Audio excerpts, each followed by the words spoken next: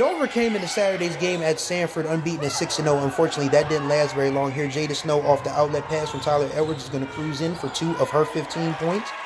Later on in the first quarter, Edwards can't get the top of the key jumper to go, but Naomi Allen gets the positioning for the rebounding and 2 of her 8 points. Ellie Carter-Soriano had a great first half here. Off the feed from Ariana Chambers, knocks down the left wing three-pointer.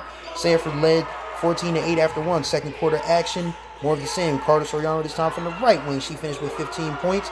Sanford would lead throughout here. Carter-Soriano is going to find Edwards for 2 of her game-high 18, and Sanford wins 69-40. We are a team of young kids, but we have some really, really skilled basketball players, and we have a lot of them.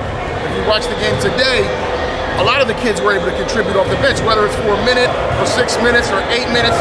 Now Naomi and Ellie have waited their turn, have worked hard, and they've created an opportunity for themselves. We just keep going, like keeping our energy up, winning, scoring a lot, just playing our game will really help us. I think we have to use that target to our advantage.